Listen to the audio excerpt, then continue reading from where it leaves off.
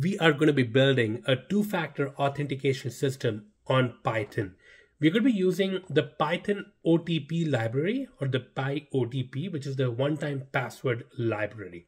It comes up with a couple of variations. It generates one-time passwords randomly every few seconds. This library is amazing. It comes up with its own passwords and it changes those passwords every 30 seconds or so.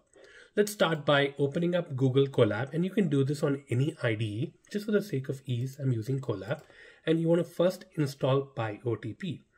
Pip install PyOTP. It'll take care of installing all the libraries that we need. In my case, it's already installed. Now come back here, and now you want to import PyOTP. So we say import PyOTP. Now the way it works is you need to provide a key or a security key or a phrase, and PyOTP will use that phrase, and using the words in that phrase, it will generate a random password for you. So we'll say key is equal to, let's give it a key, or a phrase. It should be a long phrase so that there are enough words or characters that it can use in order to generate a 6-digit password. So let's come back here and say this secret Misbah key app, or some random. It doesn't have to be something specific. You're giving it so that the library can identify where it's coming from.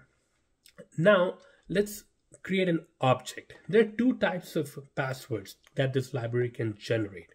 One of them is the time-based OTPs, and the other is counter-based OTPs. Now, time-based is something where the password itself, or the Python library, will remember, or it'll take care of generating all these passwords every 30 seconds, whereas the counter-based OTPs will not change. You are giving a couple of counters. So let's say at number 1, the first counter, this is the library, this is the password. The second time you use it, this is the password. Third time, fourth time, fifth time. So you can define as many counters as you want, and those passwords will remain stagnant or static all the time. So you can use it, reuse it as many times as you want. Whereas the time-based OTPs will go away every 30 seconds. Now come back here and we'll do key TOTP is equal to, and that's an object variable. We'll call PyOTP dot. Now it has the TOTP function, which is a time OTP. Here you just need to provide the key. Once you're done with this, it'll start generating. So let's start playing, but I will also print what's the variable right now. All right. So now this is just going to print the password, or the password that's generated right at this moment.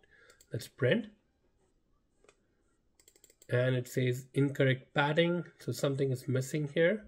01346. So it needs a little longer key. So this secret Misbah key app is here for you.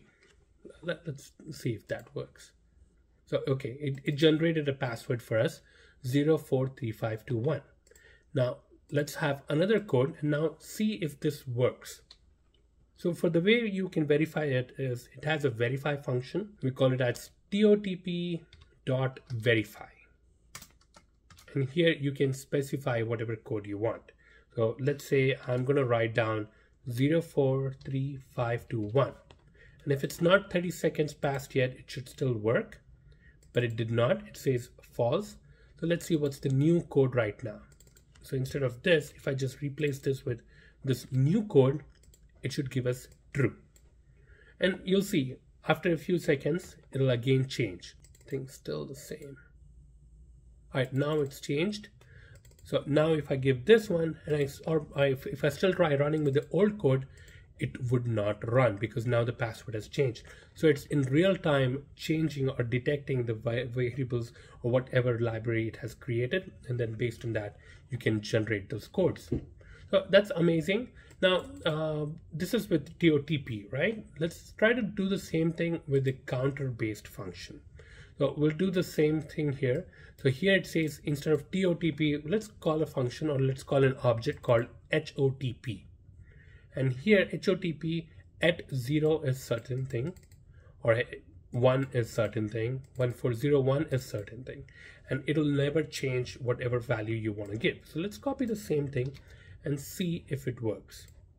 Come here and we'll copy paste the same code from there, and let's try running this.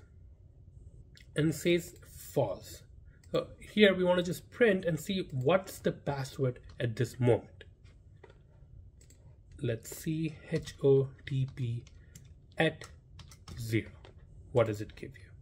It's 260182, which is good. And in this case, if we verify, if we give the value 260182 for 0. And let's run this. We'll print.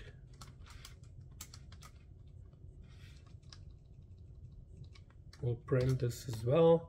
Yeah, we can try this as also. Print for this variable, and based on 1401, the value is 316439, and we'll give it 1401. Let's run this, and it's giving us true all the time, and this will never change because this is based on the counter based. And here you give out any other counter. So let's say 1403, for example. It should not work. So you can see the false, and for the true, for that particular counter, it is of course true. And this, I mean, based on what kind of application you're running, those types of passwords could be used. But the most exciting use that I found for this one is using the Google Authenticator. And you have, other authenticators as well, but Google Authenticator seems to be working fine. I've tested it just now. Let's come back here, open up another code.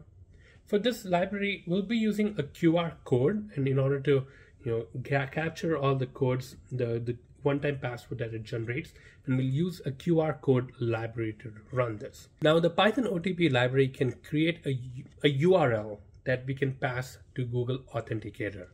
pyotp.totp,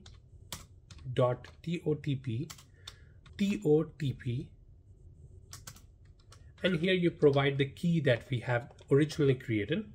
So the same key.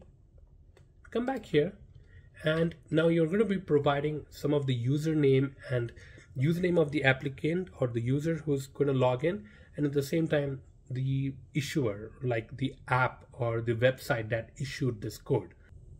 Provisioning URI, and we'll call the name of the user Misbah at YouTube. Okay, so that's the user's name, and the issuer name, let's say it's YouTube. That's as simple. Now that should generate a URL for us, and let's see if we can print this URL as well, so we can see how it looks. All right, so we have this auth pile or this path for us generated, and you just copy this, and now we want to convert this into a QR code so that we can pass it to our Google Authenticator. Come back here. Now for this purpose, we're going to be using a QR code library. So we say pip install QR code, import QR code, and this can simply just make the QR code for us. QR code dot make URL, and let's pass this. It'll first install the QR code library, and it has now generated this QR code that we can use from your Google Authenticator. So I'm going to grab my phone, and I'm going to press on scan QR code, and I'm going to scan this QR code from here. It's generated this YouTube function for me. So now if I try to enter this, let's see how it works. I'm going to write another code to take in the values that the QR code is doing and giving us, and see if it can verify for us. So let's say we're going to copy the same function that we had in the past. Okay.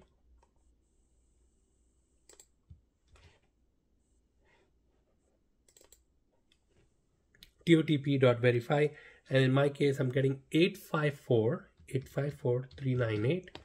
Let's see if it works. It's true.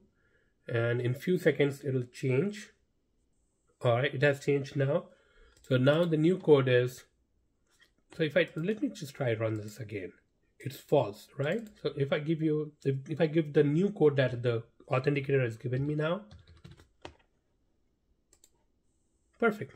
So now it's true. So you can use this, Boolean function in any of your, web application or Flask application using Python, of course, and then use the two-factor authentication. I found this interesting. Hope you did too. With that, take care. Stay safe. Bye-bye.